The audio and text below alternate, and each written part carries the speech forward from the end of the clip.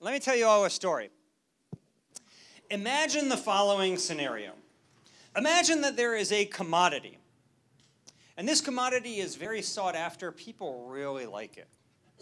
People go all over the world. All over the world, people really like this commodity. Yet, there's a couple problems.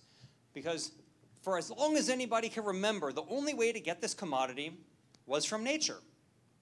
But there were a lot of concerns about how that commodity was obtained.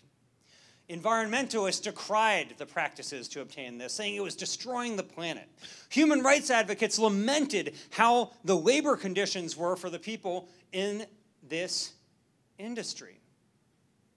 They even developed third-party certification programs to try to make these products more ethical so that people could buy it and ease their conscience.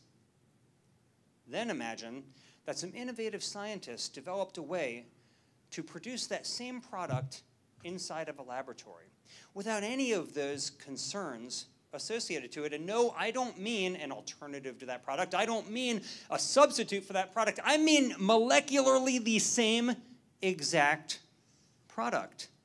Some Bay Area startups start trying to commercialize it, and all of a sudden, the incumbent industry is so upset that they go to the government and they try to ban them from using a term that is being used in the common marketplace.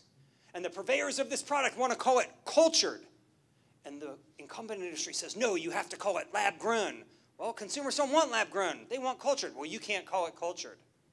And they go to a federal agency to try to get them to ban it. Now, you may be thinking that I am talking about meat. But that commodity is not meat. That commodity is diamonds.